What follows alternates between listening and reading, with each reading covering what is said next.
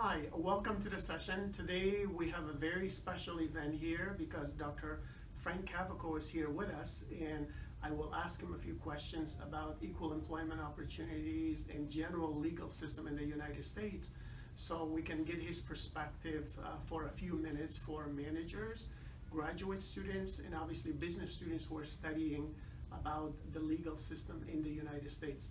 Dr. Cavico, thank you very much for being here and agreeing to share your knowledge with us for managers, human resource professionals, and obviously graduate students who are studying business in the legal system. First of all, can you share a little bit about your background, your experiences, why you got into the legal system, why you became a lawyer, and obviously some of the general information about your background? Sure. My pleasure, Dr. Mujtaba, and let me say that it's an honor and pleasure to be here. I've been here at this university and this College of Business for many years, actually 33 years, 3 years as an adjunct and 30 years as a full-time professor, and I'm currently serving as an adjunct in the Department of Management, where I teach business law and ethics classes. I came here many years ago from the University of Miami because at the time the Graduate School of Business here, which was a freestanding school, they wanted to develop a course with an ethics content. And I put together a proposal of a combination law ethics type of course in which the law was a government regulation of a business type of law, securities regulation, antitrust, actually laws that were created because of unethical business practices such as insider trading, restraints of trade, monopolization. And that course is still a course here at school today. It's a required course in the management department, and it's also an elective for our other MBA students. And I also taught through the years here business law for undergraduates and an administrative law and ethics course in the MPA program. I got into a teaching law because of experiences that I had many years ago when I was practicing law. Particularly when I saw people being taken advantage of, but being taken advantage of legally. In other words, they were not aware of the gaps in the law, those moral gaps in which someone, an unscrupulous person with a superior knowledge of the law, can take advantage of someone lacking that knowledge.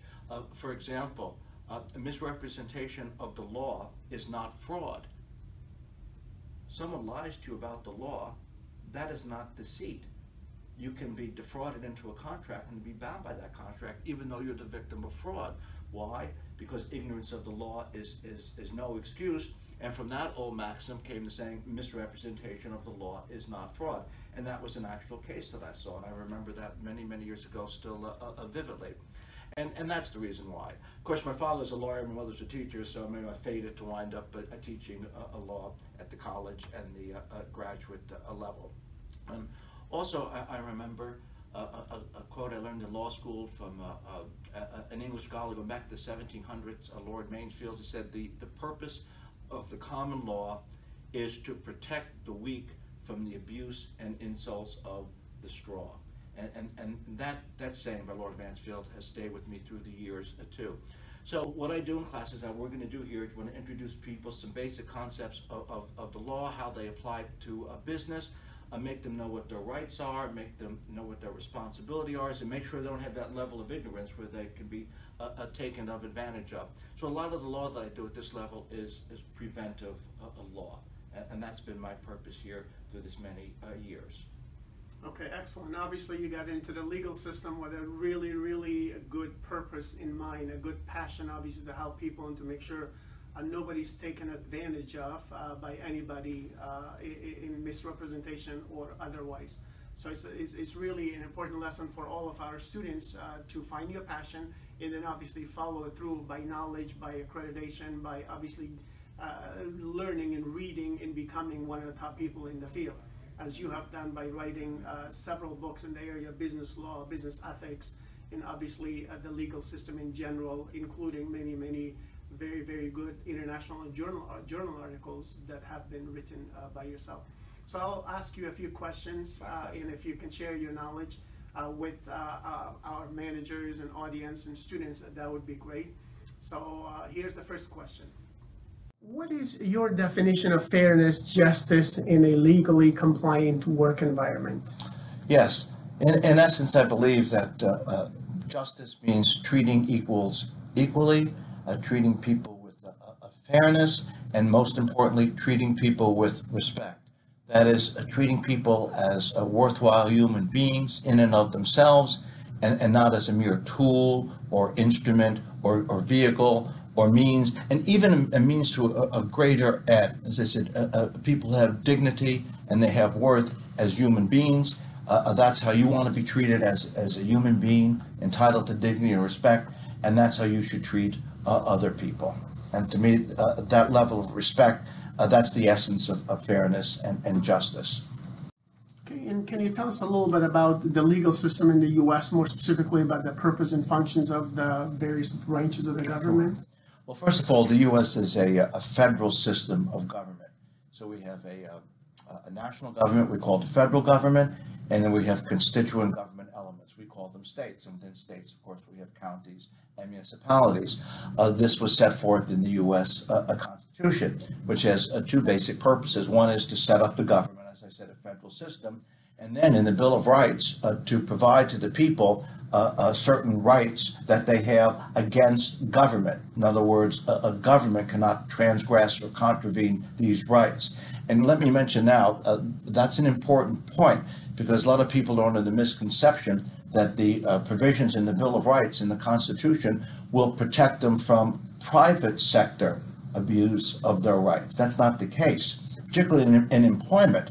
For example, a government employee can make a case of First Amendment abridgment of their free speech rights, maybe writing a letter critical of the mayor, somebody, or the police chief in the local paper. They may win, they may lose. That's another issue. We'll cover that in administrative law classes. But, you write a letter in the paper critical of your private sector employer. You can scream all you want that your First Amendment rights have been violated, but you don't have any First Amendment rights against your private sector employer. So I want to emphasize that initially. But going back to the major focus of your question, as I said, the government is set up as a federal system. Other countries are federal systems too. Canada is a federal system. They have a province. We have states. Mexico is a federal system. Actually, they have states too. As a matter of fact, Mexico has a federal district. We have the Washington, D.C. Mexico has a city. So we're not unique in that regard. And that was done, as I said, to diffuse power. Remember, before there was a federal government, there were states, and before there were states, there were colonies. So a power inherently is vested in the states. However, by means of the Constitution, the states transferred a great deal of their power to the federal government.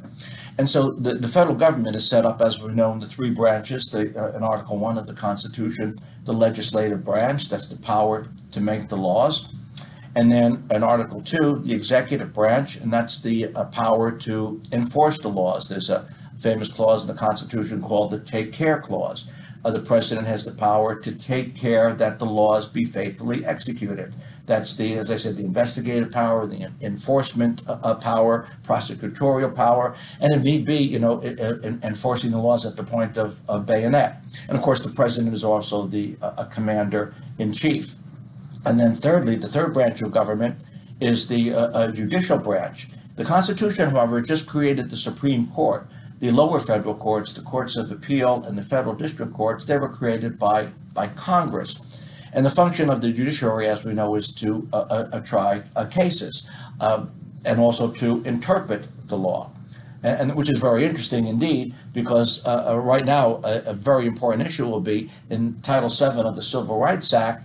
There's a prohibition against discrimination based on sex, but does sex mean what? Sexual orientation, sexual preference. In other words, is gender identity covered under the concept of sex, which is so far has just been interpreted as traditional boy-girl type of sex, although obviously you can have sexual harassment, a male on male, female on female.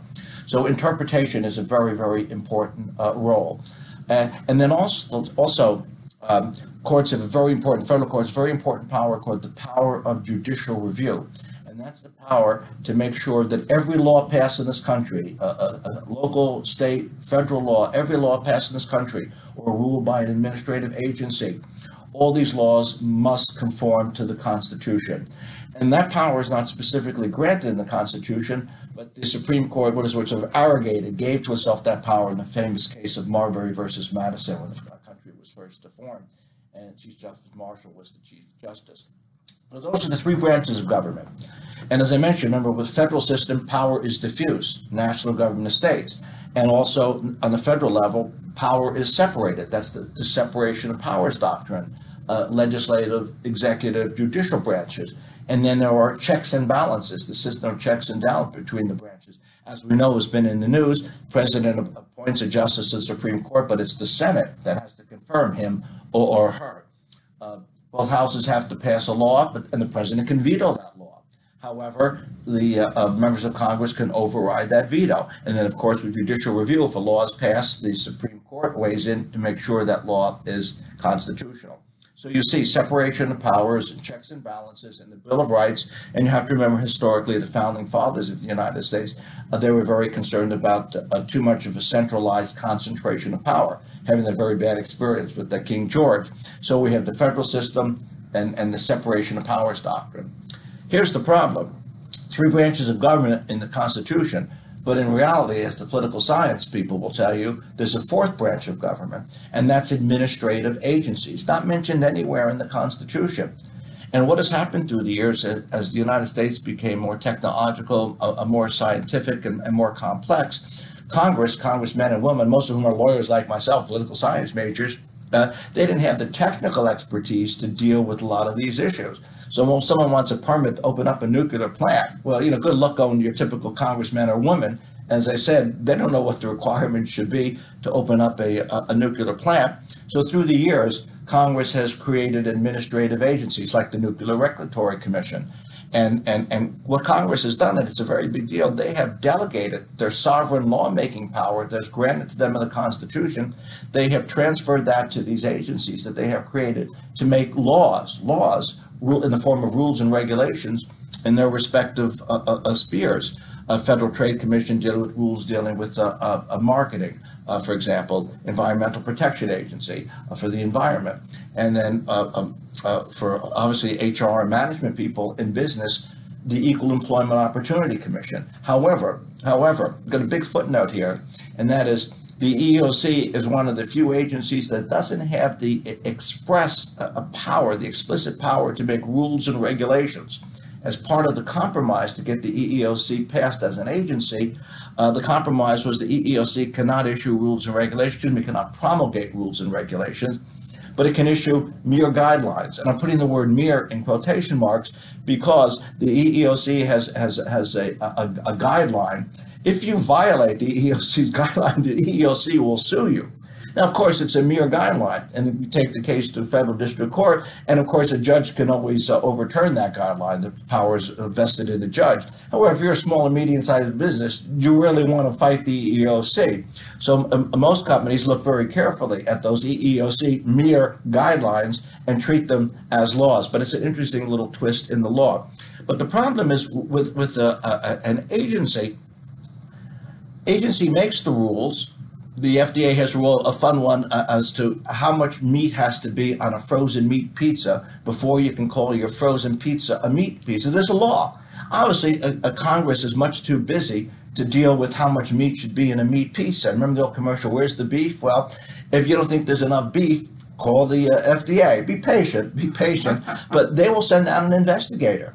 And if the FDA feels you don't have enough meat in your meat pizza, well, they will proceed against you, not criminally, because agencies don't make criminal laws, agencies don't prosecute.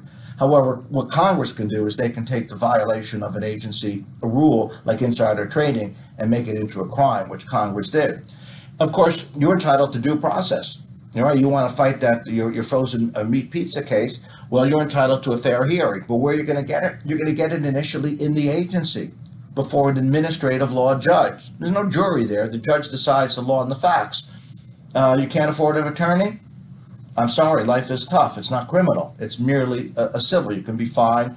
Your pizzas without enough meat can be seized. And so the point I'm trying to make is that in the national system, federal system, with the three branches of government, power is diffuse. But in an agency, power comes together. The agency writes the law, the rules and regulation. the executive power. The agency enforces the law, investigates and proceeds against you civilly. That's the executive power. And then you're entitled to a due process hearing. Where are you going to get it? In the agency with an administrative law judge. And a lot of people feel this is very undemocratic, a small d, which may be the case. And so the issue arises more for political science. How do you control these agencies? Well, you can always appeal an agency decision into the court system, but once again, time, money, and effort. And of course, you can always call your congressmen and congresswomen, and remember, they control the budget of these agencies, so that's one way to do it.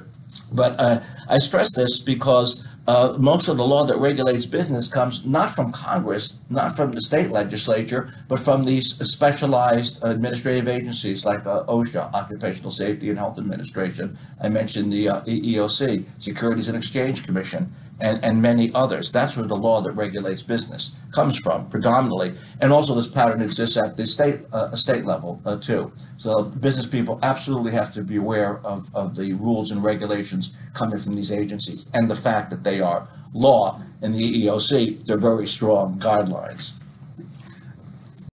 What are some of the common mistakes that firms and managers make that gets them into trouble with the laws in the United States? I think initially we would say being ignorant of the law, but that certainly can be remedied by legal training. That's one thing. And also being, as I said earlier, ignorant of some of the moral gaps in the law.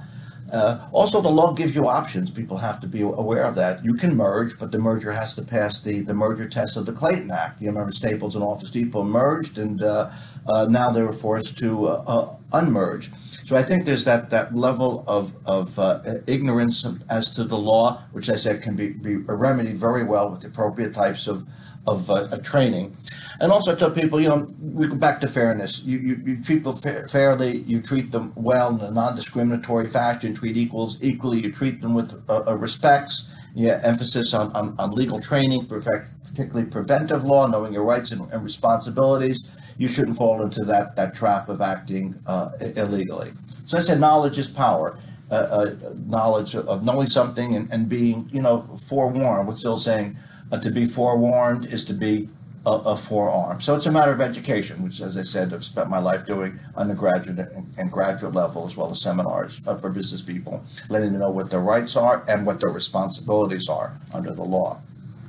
If students are taking Business Law 1 and Business Law 2, would that be sufficient if they really apply the knowledge in the workplace to stay out of trouble for the most part? Yeah, if you have a basic conception of traditional business law material, elements of a contract, of a tort, of products liability, if you have a basic knowledge of corporation versus a partnership versus a limited liability company, which is very the way to do business these days, particularly for a small entrepreneurial firm starting out. But you also need, particularly for business managers, you really need some exposure to graduate level.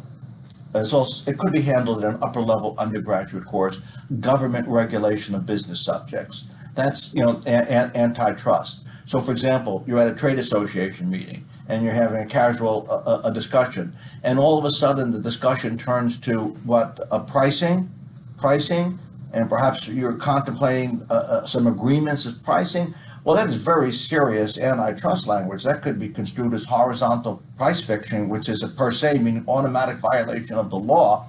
And there are civil and criminal ramifications to that. So you better have knowledge of that fact and tell people if that talk comes up. Obviously, you get yourself out of that conversation. If it comes up in a meeting, you object to that talk. You don't have to be melodramatic about it. So I don't think we should be talking about this. We should consult with our attorneys and get it on the record that you object. So I think that's very, very important. And to know some of the basics of insider trading, which is clearly a legal wrong. And you'd be surprised, on a regular basis. Fortunately, not a lot of students, but students I know work for a company. They say, I know something bad is going to happen in my company. You mean I can't sell my stock? And oh my goodness, no, you can't sell your stock. That's a felony to sell your stock. So as I said, and I keep on harping on it, but it's been my life's work, and that is to educate people as to their rights and responsibilities. Let's say stay out of trouble. Let's talk a little bit about what managers need to do to make sure that their employees do not experience illegal discrimination in the workplace. And also, if you can tell us, what's the difference between disparate treatment versus disparate impact forms of All right. discrimination. Once again, it goes to education, as I said, for upper level management, and then to train the employees as to some of the basic concepts of a non-discrimination law. Of course, as I said, come back one of the first points that I made. If you treat people with respect, if you treat them as valuable, worthwhile human beings, you're not going to have any serious legal problems. I firmly believe in that, and that's actually basic ethics, even superimposed on the law. But you need that level of training. For example, on an employment application, you have a little box. Have you been convicted of a felony? And applicant checks that off.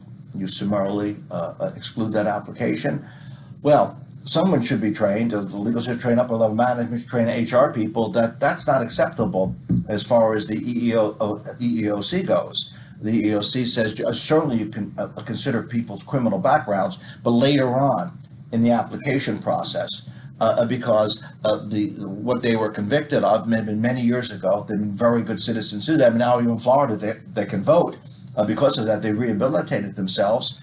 And also what they were convicted of, they were convicted of possession of marijuana, God knows how many years ago, that's not really relevant today after such a long period of time. They've been working steadily, a family, education, that counterbalances that. Obviously, if they've been convicted recently of child abuse, you may want to know that, and that certainly would preclude someone from being a child care worker. But as I said, that's something that management should be aware of and should impart to human resource professionals. And also, you think this would be done, but I see cases that, for example, under Title VII, the Civil Rights Act, when it comes to religion and disability, there's a double duty. There's a duty not to discriminate, but there's also a duty to make a reasonable accommodation to the religious needs, beliefs, and practices of an employee, as well as to a disabled employee.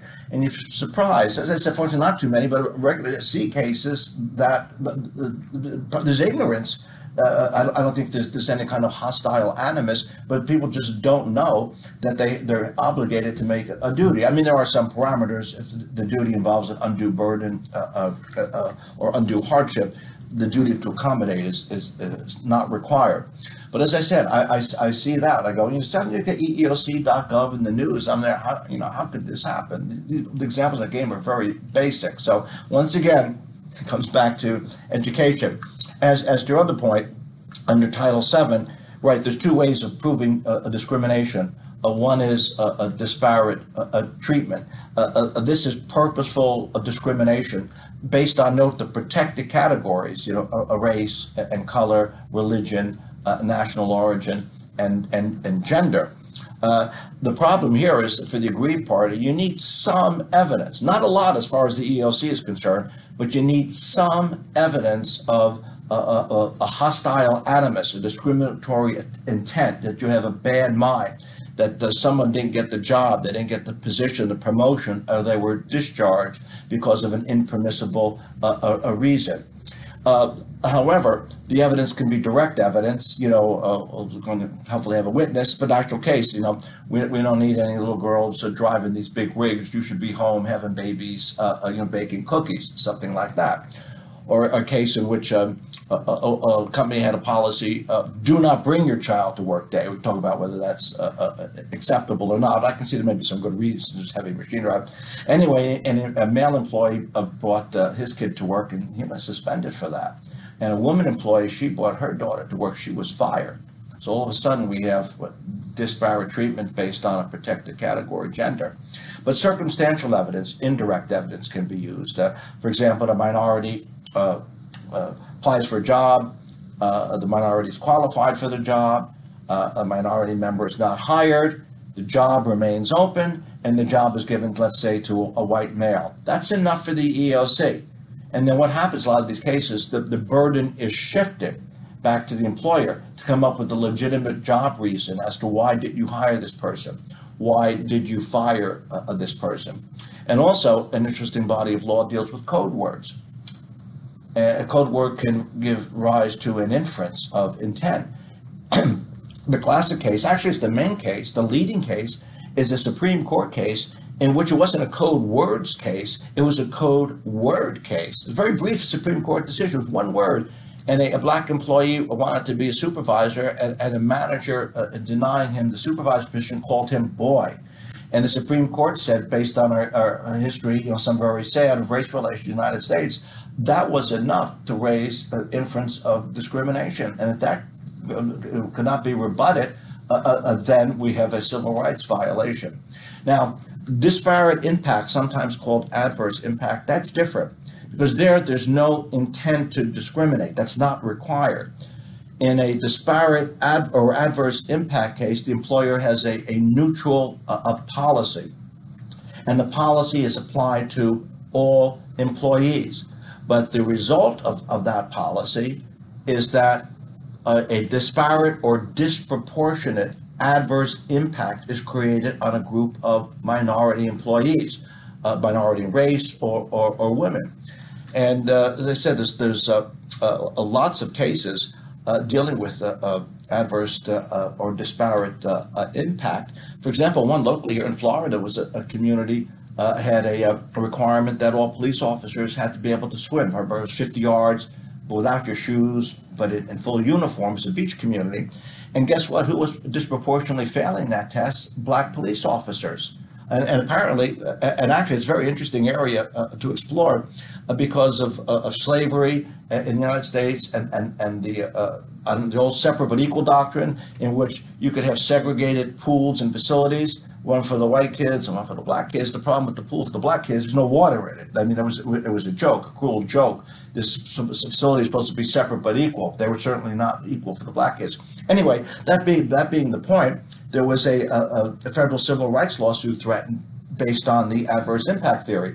Unfortunately, it was settled, and the compromise was, and this is what managers should do, this is obviously public sector with the police force, and they came up with the compromise, and the compromise was, look, you're a candidate and you're black for a police position in this community. You've passed every exam, but you can't swim. Guess what?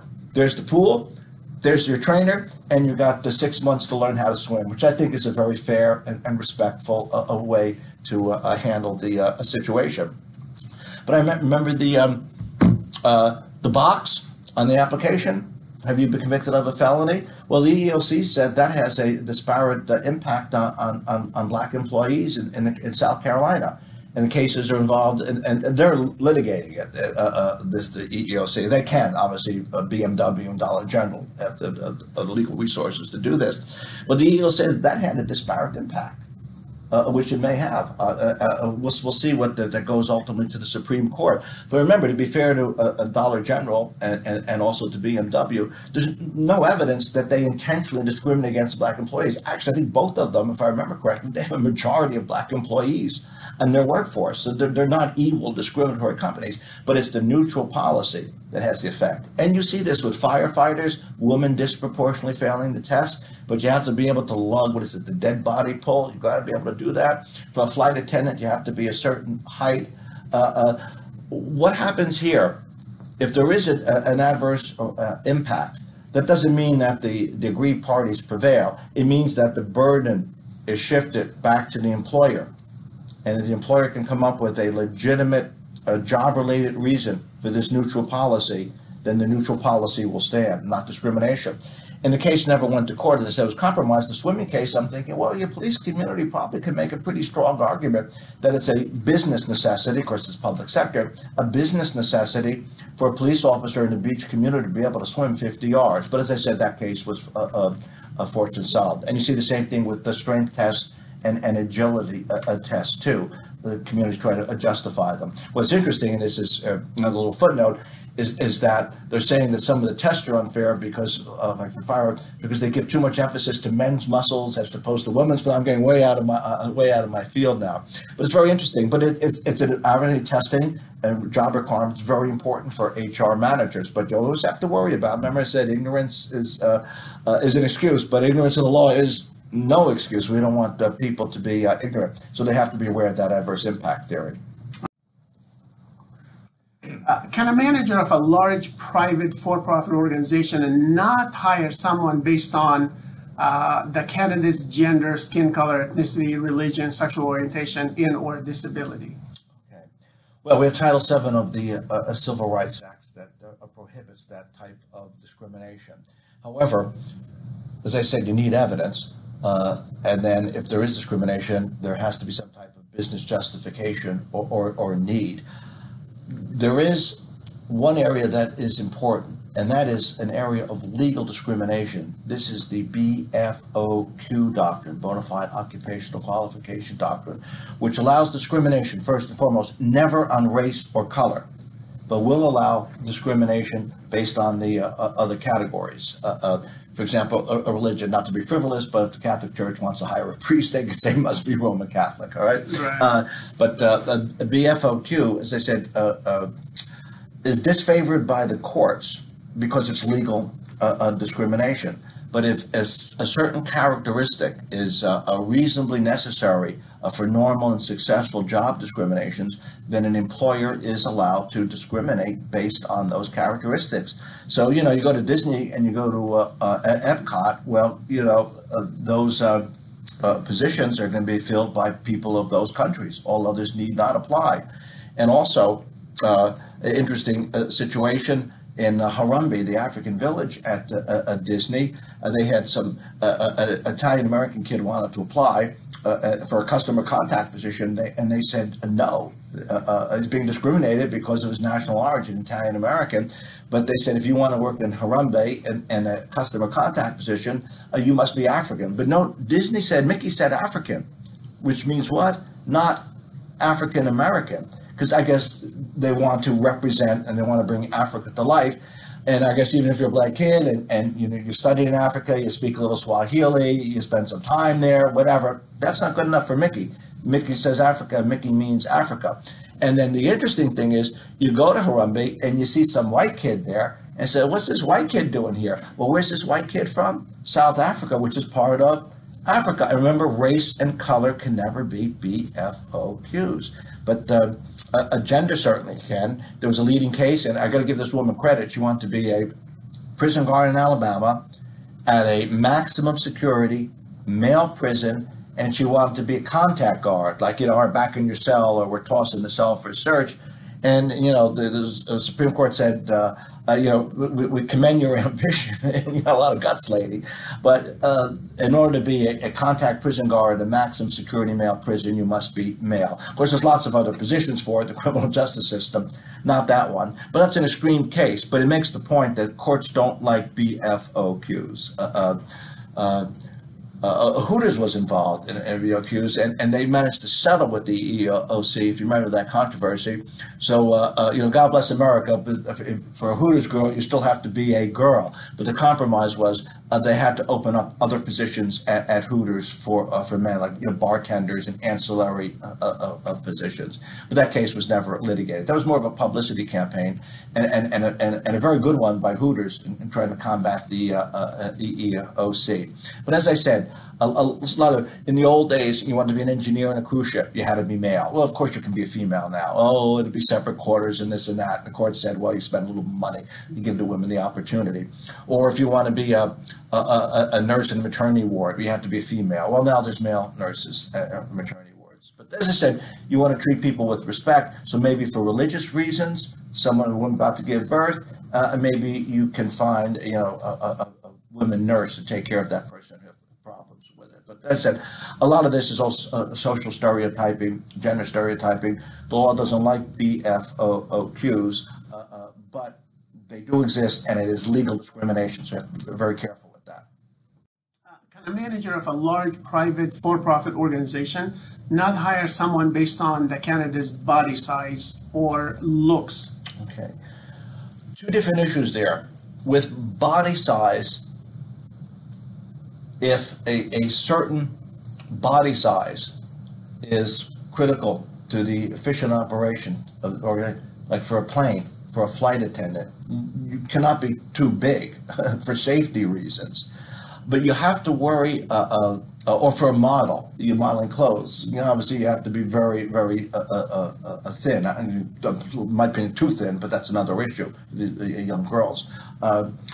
You have to be careful, though, with body size, because the body size might be due to some kind of medical condition.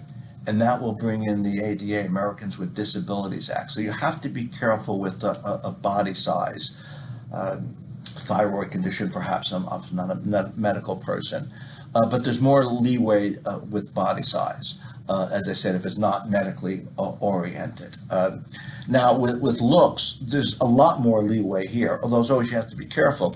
In other words, you can discriminate against people because you feel they're not pretty enough to work at your firm, or they don't have a certain look or style or class. They're not sexy enough, they're not hot enough, or whatever, for whatever the position is. They have to have a certain look. That's legal. Whether it's moral or not, that's another issue. Let's save that for another day. But that is legal. You're not attractive enough to work at this company, for whatever reason. The problem is if appearance can be tied to a protected category, now it's not appearance discrimination, which is legal, but it may be discrimination based on a protected category. So you have a no beard policy, like which Publix had until recently, and they changed it. I'm digressing a little bit because they need employees. And, if an employee with a beard could do the job, that's not going to detract from whatever the public's image is. But if someone's beard is tied to their religion, perhaps, or maybe you have a Sikh with a turban, but that's what has to be done to convert an appearance case in which someone has no recourse legally into a Title VII discrimination case. You have to tie the appearance to one of the protected categories. Good examples there, and I was thinking of Abercrombie and Fitch. That's right. That's right. They want the preppy look, the all-American look, and there's nothing wrong. So you don't have the preppy look, you're not working here. But the problem was the preppy look, they were just hiring kids, blonde hair, blue-eyed kids, and if a black actor, they put you back in the stock room. They got into a lot of difficulty for that. They eventually settled. As the Joe Stonecraft, where you had to be a male to be a server. I'm digressing a bit. Although remember, the women still have to pass the strength test. You still got to have those overpriced Stonecraft legs. You still have to do that. So you can have a preppy look. That's permissible, but it can't be used to discriminate against black actors, because both black boys and black girls can have a preppy look, however.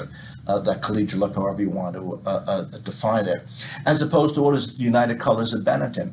They took the opposite approach. They made a marketing campaign of people, all different backgrounds and colors. It was a wonderful marketing campaign highlighting diversity of this world, and also diversity of their workforce, and maybe the diversity of their clientele, their customers. And as I said, it's good, smart, ethical reasons to act in a moral manner, in this case by accentuating diversity, as opposed to that other company, which, as I said, emphasized the very unique, as I said, all-American blonde, blue hair look to their detriment legally.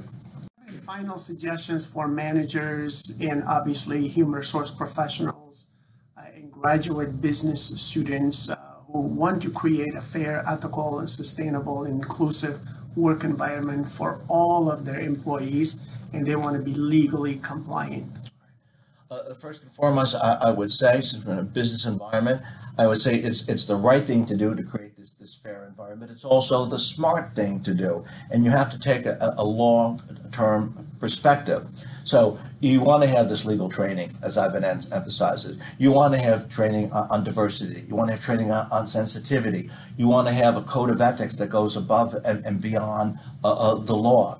You want to do this because it's the right thing to do, but it's the smart thing to do. It's in your own self-interest as a company and as a manager of a company to have this atmosphere, this corporate culture of legality and morality. And also, as I tell the students, it's also good to be in a prudent manner, socially responsible, get involved in the community in a charitable way, as well as to be environmentally responsible. And I mean, above and beyond the law. Obviously, you're going to be environmental laws, but you also make some efforts to, conserve energy, conserve water. So, as I said, it's in the self-interest, as I said, individually and from an organizational standpoint.